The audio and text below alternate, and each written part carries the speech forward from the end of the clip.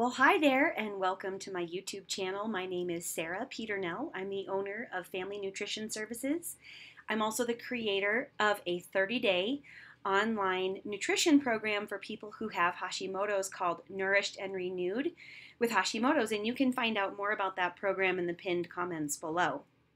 So today, we're right in the middle of two holidays, Christmas last week, and New Year's Eve is tomorrow. And finally, a new year is upon us. I know a lot of us are feeling pretty optimistic, but maybe cautiously so.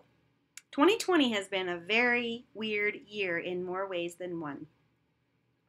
For starters, for those of you in my YouTube community who are watching today's video, and if you have been directly affected by this worldwide COVID-19 pandemic, if you have contracted the illness or someone in your family has, if you've experienced a loss, I just want to extend my warmest condolences and sympathy. I don't want to overshadow those losses when we say things like this was a doozy of a year or, this year really sucked or whatever. I do want to acknowledge that there are so many people who have faced a lot of loss and a lot of illness. And because I work in the holistic health industry, I work with a lot of people who have in fact been sick. Also, there are a lot of the allied healthcare providers who refer clients to me and vice versa. And our community has been hit hard as well. We know this year has been challenging on many levels. Obviously, the COVID pandemic has been probably the biggest thing to ever happen in our lifetime. And also there have been uncertainties in the economy. We've had our kids at home more, maybe working from home. We've changed the way we do things like exercise, maybe even the way that we eat. So for those of us that are in the healthcare industry, we're doing all we can to support our clients, our community, our loved ones, and even our family and friends right here at home. Every year around Christmas and New Year's, people do start to call me more often than not because they're ready to make the next year ahead better than the one that we just had. This year, as we wrap up 2020, has been particularly interesting because people are reaching out with a whole new set of goals and concerns and interest in their health. So today I wanted to share with you some tips that you can start to do right away. If you're thinking about 2021 being better for you in terms of your overall optimal and most vital health, but you don't know where to start, this video is for you. I want to share with you what I would consider to be the foundation of basically a post-holiday detox. It doesn't require anything fancy, no special supplements, no challenging or complicated ingredients or recipes. Some basic information that you actually already know in here and in your heart and in your body. But I'm here to support you as you embrace some changes to help make 2021 and even just the days, weeks, and months ahead better than maybe you ever thought possible. If you've gotten into some unhealthy habits, if you've gained some weight, we've all talked about the COVID-19 being something other than the virus itself, but in fact, maybe the number on the scale has moved in the wrong direction. Or if you've been concerned about supporting your immune system, now is the time to do that. It's not too late. So today I'm going to be sharing with you basically what I would consider to be a 7-day jumpstart on your health to get you ready for 2021. So yeah, 7 days would be a minimum, but of course you could do this for longer if you desire. There's really no limit on how long you can consume healthy foods. In fact, for many of you, especially if you're coming from a place of being healthy, but then slipping back into some old habits, really this for you is going to be your foundation diet, and you're just getting back to what you already know works quite well for supporting your health. But of course, as December wraps up and we've just finished celebrating all of the winter holidays, the days have been shorter and darker. We probably have maybe some less than optimal things in our diet, maybe some junk food or even fast food, and probably also sweets and alcohol. The thing about winter is that it is a lot more difficult to consume fresh foods like produce because it's not the growing season and it's not the harvest season. And we have to work a little bit harder to seek out some of those ideal seasonal vegetables and fruits that are available from our grocery stores. But it can be difficult to get started. So I'm going to give you some tips and ideas, and then it'll take you maybe some time to get used to some new foods and maybe a new way of eating. But I know you can make the time and commitment necessary to eat this way for January, February, and for the long run. So 7 days following a program like this will help to jumpstart your nutritional health, and it will also give you motivation and probably reward you with a newfound sense of well-being, energy, and maybe even a little bit of weight loss. Who wouldn't like that right now? So I want to start out by saying that when I'm referencing particular foods, I'm absolutely talking about organic as much as possible.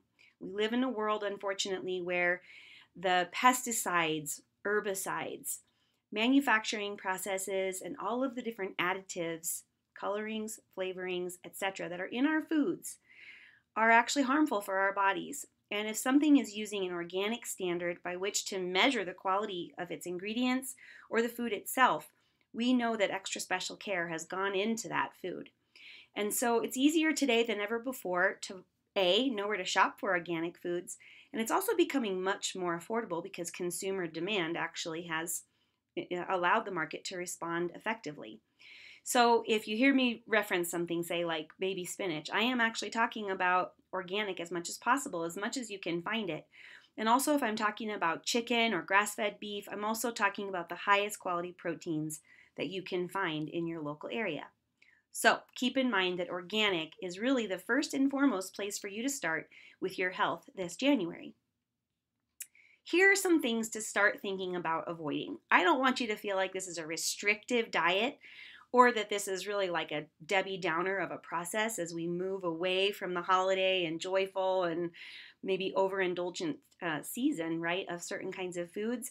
But maybe by now you're starting to recognize that some of these foods don't serve you very well anyway. So don't think of this as a foods to avoid list, but maybe more of the foods that don't work so well for me anymore. That's the way I like to think about them. So we're going to start with sugar, and if you want to watch some of my other videos about sugar, I talk about this subject a lot. In fact, I've written a whole blog post about the perils of sugar and the way that it affects our bodies, and in particular, the bodies and the health of our children. So check that out. You can watch that video. But sugar and all sugar products, that includes candy and cookies and chocolate and foods that have added refined sugars to them, we want to try to maybe stay away from those if you know that it's a slippery slope and sugar tends to be quite addicting for many of us, but also if you've found that you've had some big changes in your digestion, like maybe you're not going as frequently, your regularity has changed, or if you're even having digestive discomfort and or loose or urgent stools, that could also be related to sugar or a bacterial imbalance in your gut as it relates to too much sugar consumption. Secondly, think about if you have been indulging too much in dairy products. And I will raise my hand right now. This is most definitely me during the holidays. I basically have 4 vices and not in any particular order, but chocolate, cheese, wine, and coffee. And so if I've ever started to consume too many of those foods too often, then I know it's time for me to take a little bit, of a break. And for sure, dairy for me, while I'm not especially dairy intolerant, I know that it affects my system, and because I have both Hashimoto's and celiac disease, I'm pretty careful with antigenic proteins from things like dairy. Now, I always source out the highest quality dairy, expensive cheeses. Let me tell you, cheese is not a cheap vice. And when the holiday season comes around, I love to have a hard-aged Parmesan or a Manchego cheese or a sprinkle of, good mozzarella or something on top of a delicious homemade gluten-free pasta dish. Time to rein it in. Okay, so dairy foods, they can be disruptive, even goat and sheep's milk cheeses. If you've been consuming them too much, things to be paying attention to would be changes in your skin if you're getting breakouts, if you're noticing that you have sinus pain or congestion, if you feel kind of mucusy or you're clearing your throat a lot, coughing after you eat a meal that contains dairy products, time to think about those foods not being as supportive anymore. And then the next, of course, is wheat and gluten. If you have Hashimoto's and you're watching this video, you've already watched my other video about why you should consider giving up gluten for the long run. But if you don't have Hashimoto's and you're new here, even to my channel, or just popping in for this video today, gluten can also be problematic for many people, even those who don't have autoimmune illness, who don't have celiac disease, and who don't have Hashimoto's. Gluten, pretty much the word is in the name, which is glue, can kind of gum up our intestines, can slow down digestion, it can affect our transit time, can create constipation or diarrhea, it can disrupt the microbiome, and on and on and on. If you're prone towards a leaky gut, this inclusion of gluten and wheat in your regular diet can also lead towards leaky gut symptoms, like, all kinds of weird food intolerances, a weakened immune system, bloating, and so on and so forth. We don't want to open up our guts and allow things to pass from the digestive side into the bloodstream side unless it's a nutrient. So if you've been consuming a lot of biscuits and bread and cookies and crackers of the gluten variety, time to rein it in and think about the ways in which you can support your digestive health and your immune system health better by eliminating that particular food. All right, next comes the tricky ones, right? Caffeine and alcohol. This time of year, staying up late, maybe doing a Zoom happy hour with your college best friends, maybe sitting out, by a fire pit somewhere outdoors, participating in the little communion that we have with others and indulging just a bit, imbibing in spirits, beer, wine, or on the other end, really going hard on the coffee to keep us going through these busy days, especially when it's darker and the days are shorter and our circadian rhythm starts to become a little bit off, right? There's seasonal affective disorder, vitamin D deficiencies, changes in our cortisol pattern and our melatonin patterns. We get tired. It's a fact. So the change of seasons has us leaning on things like coffee to pick us up, and the holidays and this busy time of year, maybe some isolation, a little bit of depression from the COVID pandemic has us imbibing in some alcohol. These are the things that, especially in the winter, we want to pay close attention to if they are interfering with our optimal health. If you're dehydrated, if you're exhausted, if you're cranky, if you're getting breakouts in your skin, if your menstrual cycle has started to become irregular, and if you're gaining weight, it's possible that either the caffeine in coffee has been stimulating too much cortisol production, or the alcohol in your favorite cocktail is starting to unbalance your hormones a little bit and potentially even causing some estrogen dominance, which kind of goes hand in hand with alcohol consumption if you're doing it too often. So with caffeine and alcohol, assess your relationship with them. If you're just having 1 cup of coffee per day, I'm not talking to you. If you're like drinking a pot and then having an espresso in the afternoon, think about switching in for maybe some green tea. As far as alcohol goes, maybe rather than just going cold turkey, although dry January is a great way to start the new year. Going cold turkey can be kind of difficult, especially if it's a big part of your routine. Maybe just think about diluting some of your favorite spirits with more sparkling water, switching to kombucha, or maybe even going with something like a low sugar, low alcohol wine that you can get from Dry Farm Wines. And you can find a link in the pinned comments below to learn more about that wonderful company that really does produce and source wines that are kind of good for your health. So I'm not advocating just to switch one vice for another, but to actually just reassess the way that you're consuming these types of beverages and to enjoy them in moderation when the occasion arises, but not to be, sort of the coping skills that maybe aren't the best for us this time of year. There are certainly some other things that may be in your diet right now, things that are heavily processed. We know, looking at a bag of Doritos, there's probably some ingredients in there that we shouldn't be having. Bag of M&Ms, same thing. These foods are brightly colored and loaded with frankenfoods.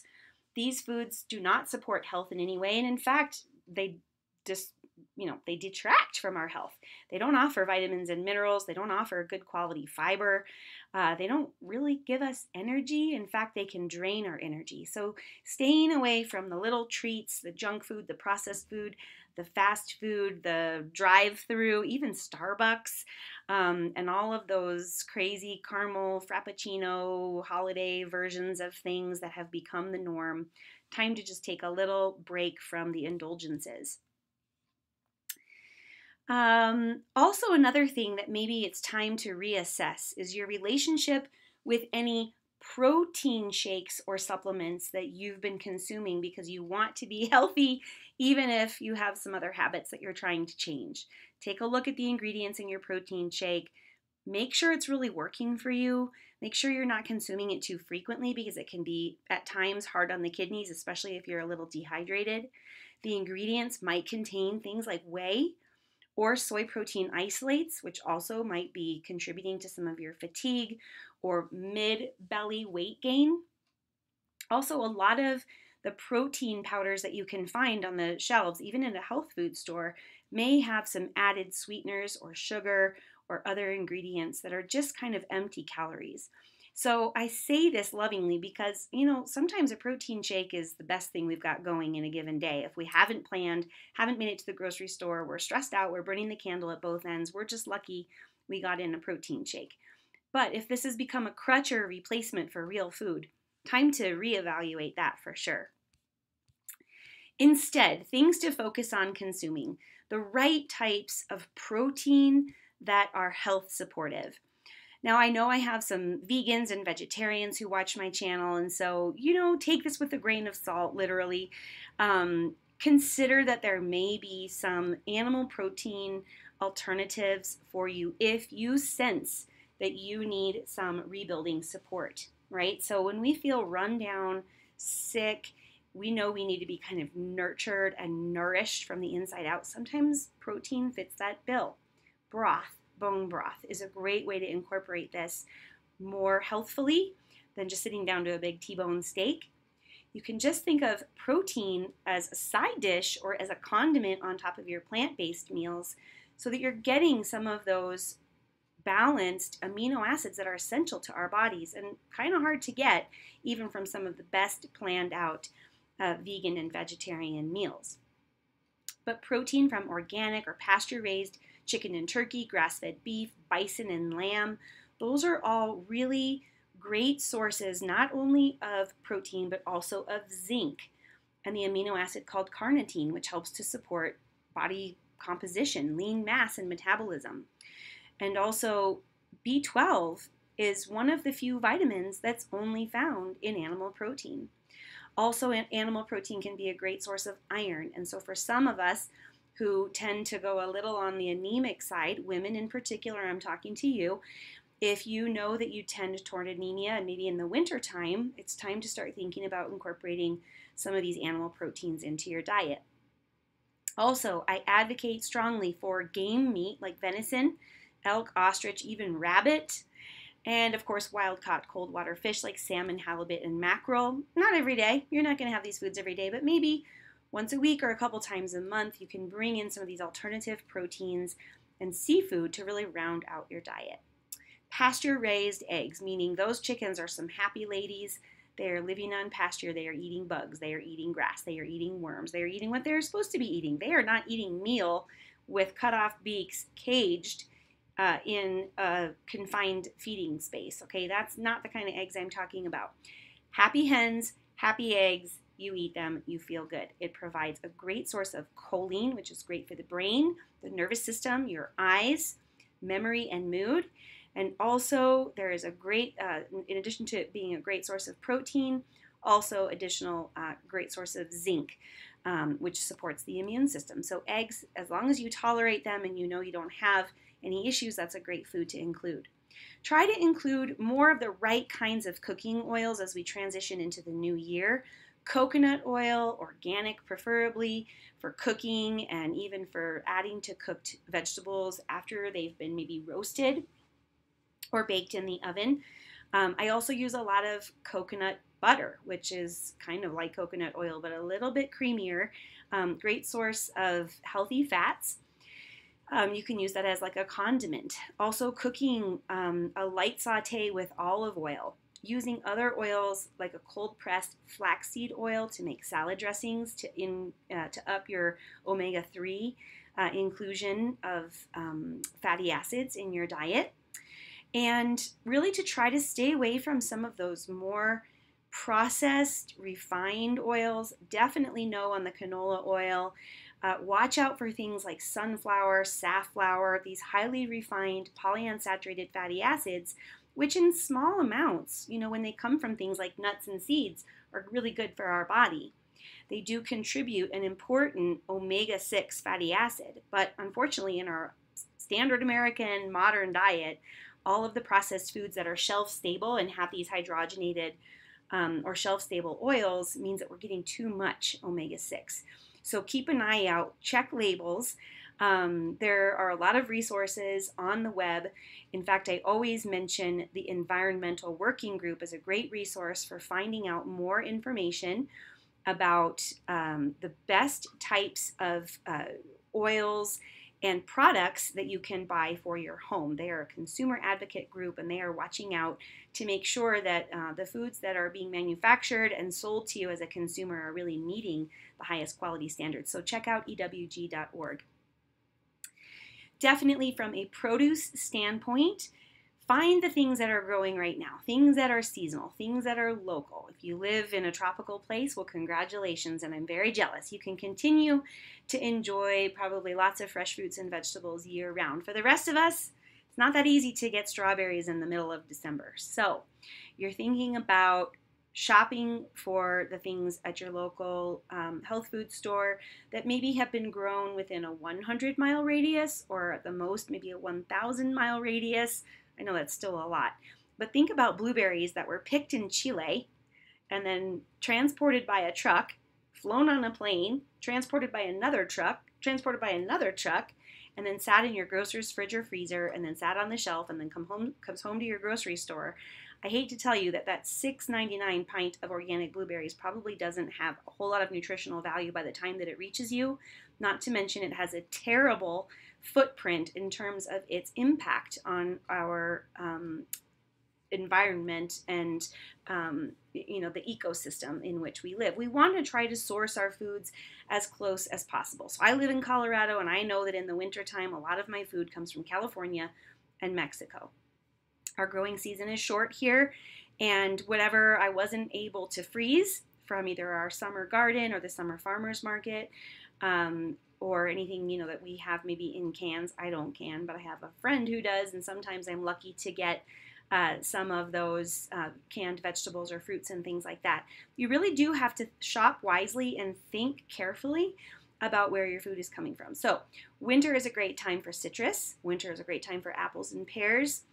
Also other unique fruits like persimmon, or maybe you even want to think about pomegranate. Kiwis, they are also a winter food, but kiwis are kind of known in New Zealand, and that's way across the pond. So how about sourcing some of those as close to home as possible?